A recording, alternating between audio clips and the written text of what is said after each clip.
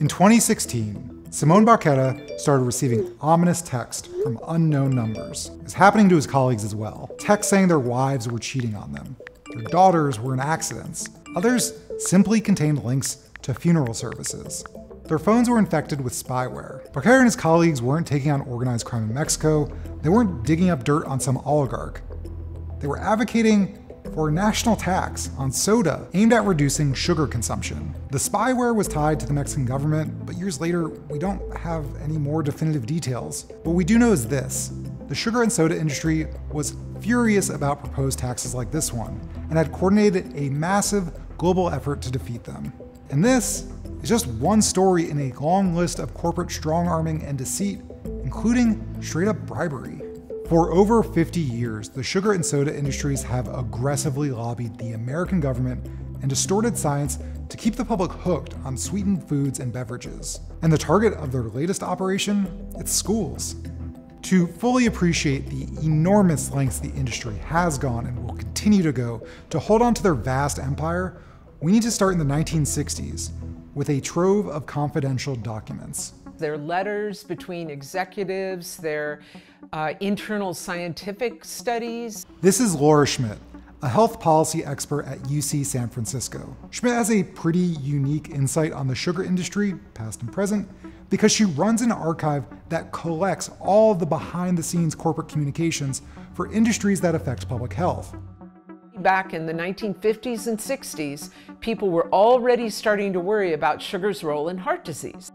Scientists such as John Yudkin published books like Pure, White, and Deadly at a time when Americans were becoming more health conscious and concerned with one of the leading causes of death: heart disease. So the Sugar Association got wind of this and they started to worry. Oh my gosh, that might cut into our profit margins. And so they started to think about, well, what else in the diet can we point the finger at for heart disease? And so the Sugar Association's research wing approached a team of scientists at Harvard. And the Sugar Research Foundation, which was part of the Sugar Association, said, hey guys, why don't we pay you to publish in the most prestigious journal outlet in the field of medicine, the New England Journal of Medicine, publish a two-part review paper that points to all of the reasons that saturated fat and cholesterol might cause heart disease. We used about 200 or 300 documents from the archive to piece together the story of how this all went down. Ultimately, we ran the numbers,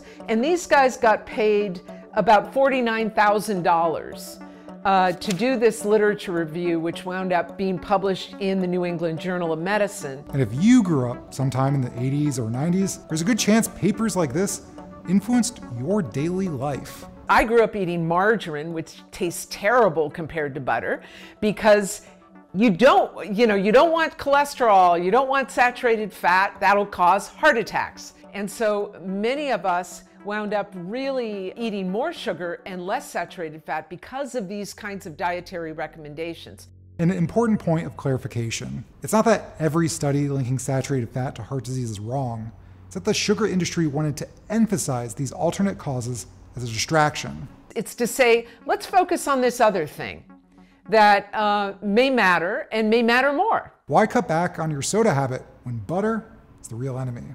If this seems like a horrific one-time abuse of science, well, the sugar industry never really stopped. A few years later, the same trade group successfully manipulated the dental profession on how to prevent cavities in a way that didn't torpedo sales. The original cache of documents on the sugar industry was found by my colleague Kristen Kearns. And she was at a conference for a dental association and was shocked by how much the dental community wasn't talking about sugar. And it's like the most obvious thing. Everyone knows sugar causes cavities, right? And so why are dentists not recommending that kids consume less sugar? And the more she got into it and looked into it and asked questions, the more she realized that it was because the sugar industry had a stranglehold on the dental profession.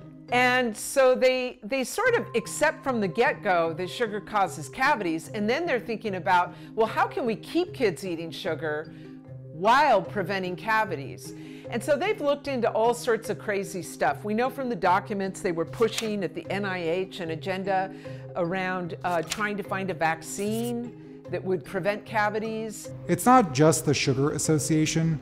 Lobby groups for the soda industry, for corn farmers who make high fructose corn syrup, they've all been using their power to keep their profits as high as possible. Coca-Cola isn't just selling Coke everywhere in the world, it's lobbying governments everywhere in the world. You wanted me to print you out some documents. I have a wonderful one from Coca-Cola, which it's called the Policy Radar Screen. And it's basically a document that Coke International was using to show all the public policies they needed to lobby against. And in the outer corner of the graph, it's like how much it's likely to happen, and on the one side, and then it's how bad is it for business. And on the far corner is soda taxes. That is the scariest thing to these guys. I mean, they were putting spyware on the cell phones of my colleagues at the NIH in Mexico, the nutrition scientists who were helping advise on the tax, because they were so freaked out that a nation state would pass a tax.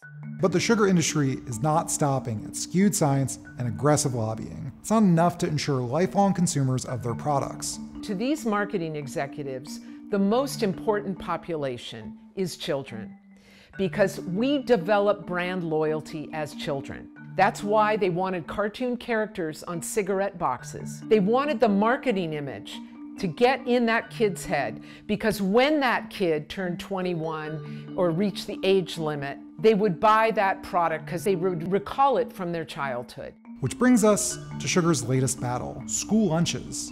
Cafeterias have become a cash cow and marketing blitz for big food and sugar alike.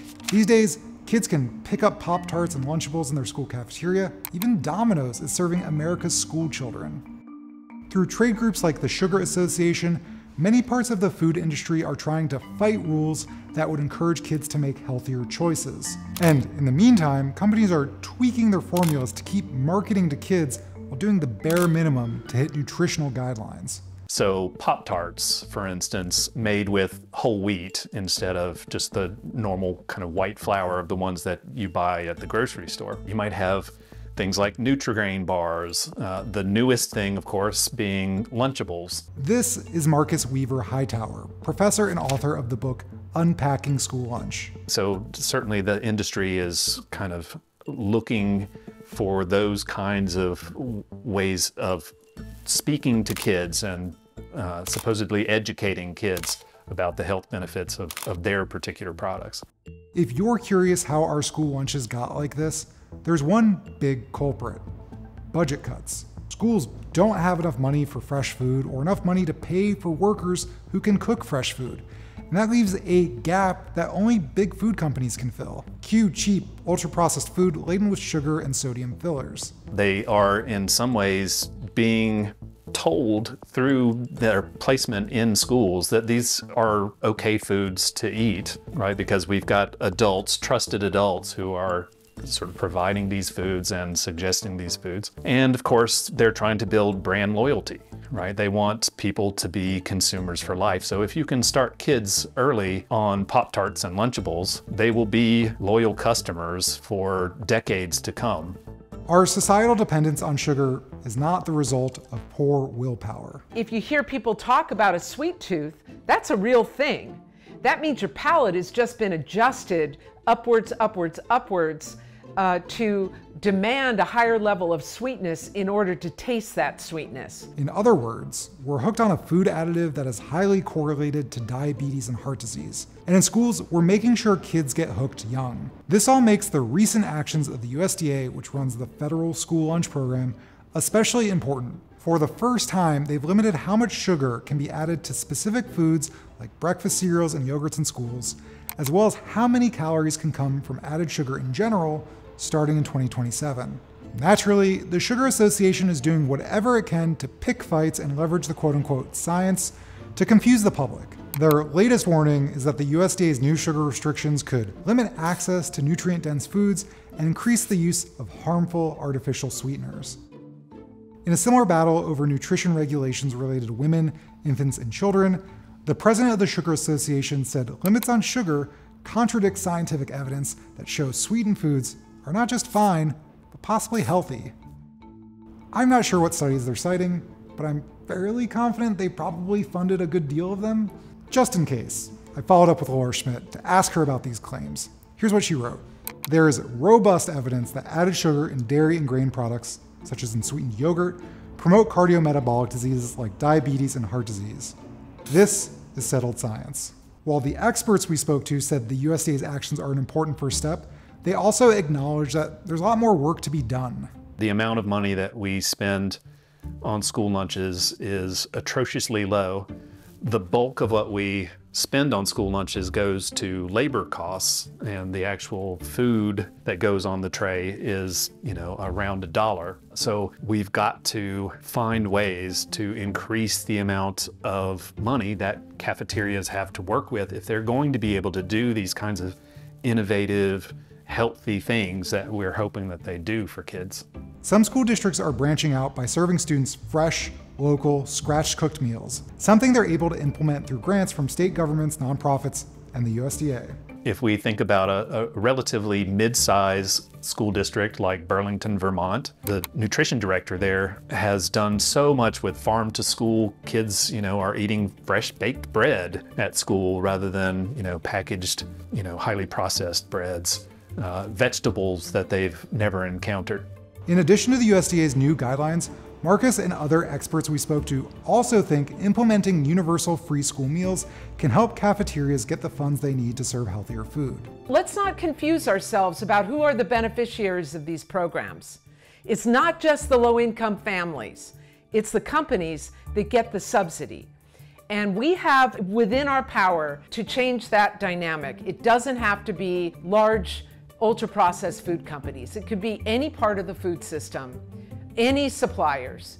And people really underestimate the power of this kind of public policy decision. If we were to take those dollars and subsidize a different part of the food industry, we might see a very different food industry evolve.